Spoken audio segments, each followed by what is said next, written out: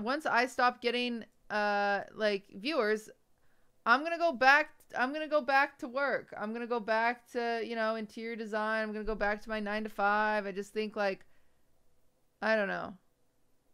Is that weird? Harsh truth time chat. Yeah, like sometimes people will say to me, hey, QTCinderella, I'm a new streamer.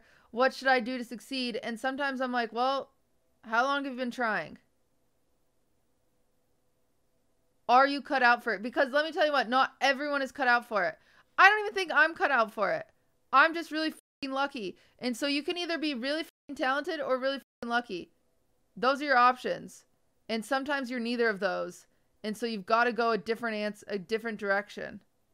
Go on the Austin show? That doesn't even work. Half the people that go on the options show, you know, have no viewers within a month.